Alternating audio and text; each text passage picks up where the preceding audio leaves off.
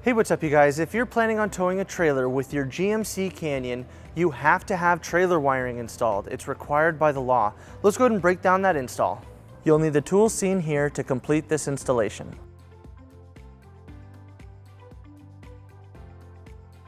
So let's start by saying that GMC makes this really easy for us. It's already pre-wired. It has all of our wires that we need for a 7-way plug already located right here on the inside of our driver's side frame rail. Now we have a kit that comes with all the parts that you need for your Canyon.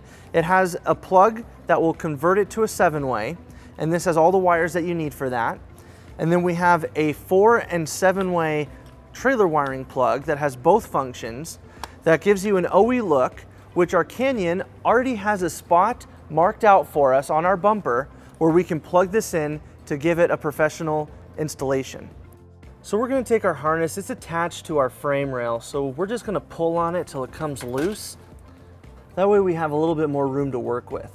So now that we have access to all of our wires, we're going to go ahead and strip all of them to get it ready to attach with butt connectors. We're just going to cut off the end, and then we'll go ahead and strip them all to the correct size.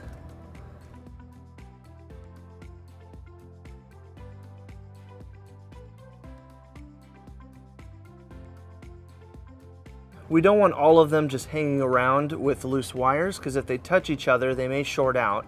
So as we strip each one, we're going to take a heat shrink butt connector. And we have two different sizes. We have this yellow butt connector for our larger gauge wires, and we have a blue one for our small one, as that will have a better connection for us.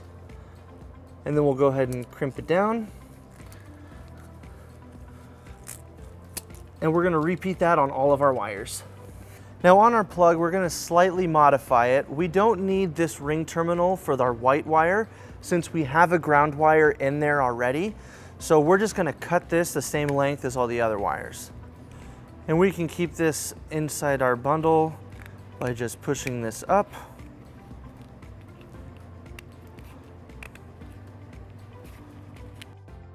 So let's go ahead and start with all of our lighting functions for our harness. We're going to start with our green wire. This is for our right turn signal and right brake.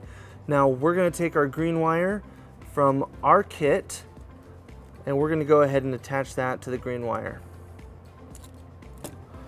And then we'll give it a nice tug just to make sure we have a good connection. Now we'll move on to our yellow wire. Now our yellow wire is for our left turn signal and our left brake light. And we're going to take our yellow wire from our kit and attach it there.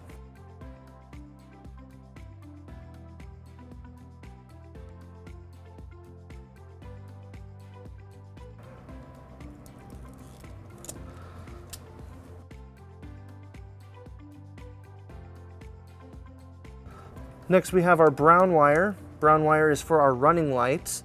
We're going to take the brown wire from our kit and attach it there.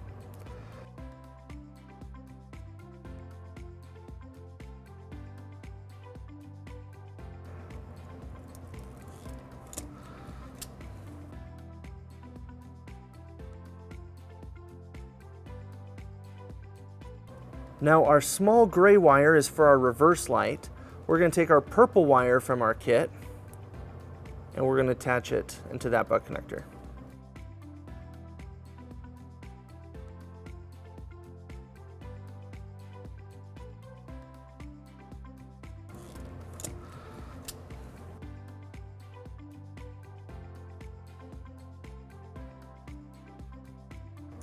Now our black wire is for our ground, which will take our white wire and attach it there.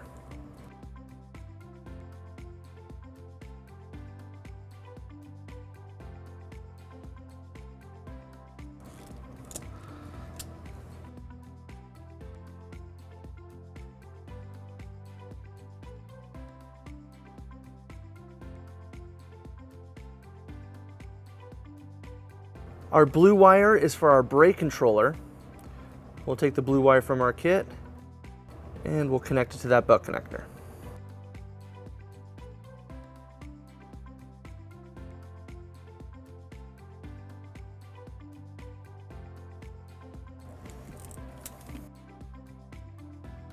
Now our last wire is our orange wire. This is our power wire.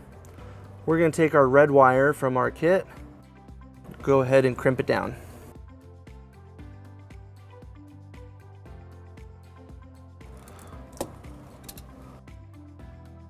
So we're using heat shrink butt connectors for all of this since it has added protection and insulation.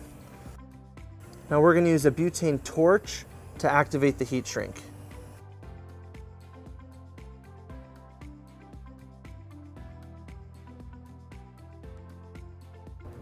Once all the butt connectors have cooled down, we're just going to take some tape and we're going to secure it to give it a more professional look.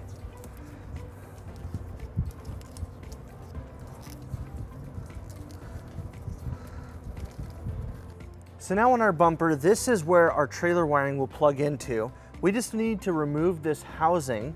Now we're just going to go behind our bumper so we can do that. Now on the back side of our bumper, to remove this plug, we have these two metal tabs on both sides. We're going to push it in, and that will allow us to remove this. Now we're going to take our connector and we're just going to plug it in just till you hear that click. And it has the same exact metal tabs as the other housing, so this will just lock into place. And then you're all set and ready to tow a trailer.